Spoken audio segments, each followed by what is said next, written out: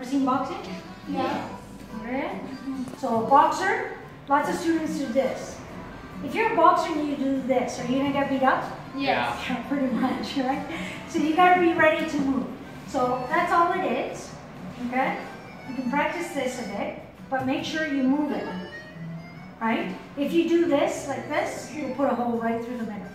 So this is easy, okay? You just want to move it like that. You can stretch it. Stretch it with your hand. I like that way better. It looks safer. This is safer. You can come back here and do a bit more stretching this way.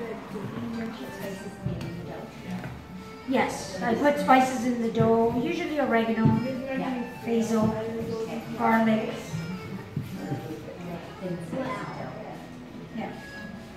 So you can even walk around or stay. First of all, you're going to do this. When you're ready, you can throw it out and catch it, but you got to make sure you're here. But in Italy, we don't do this. It's only show. If you have a pizzeria, then your staff could.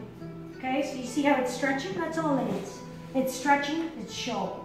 But you might as well practice it because you'll never do it again. Well, not that. It puts a hole. No big deal. You put it back here, you lift it, and you put the dough on top. Close it, little flour. Okay? But this could get twice the size. See that big pan? I'll make it that big. So we want thin pizza. This is from Naples. It's a region in Italy. It's like saying Alberta, right? We live in Calgary, the city, Alberta, the province. So this is from Naples, very thin pizza. We don't have enough thick pizza or stuffed, whatever you guys have.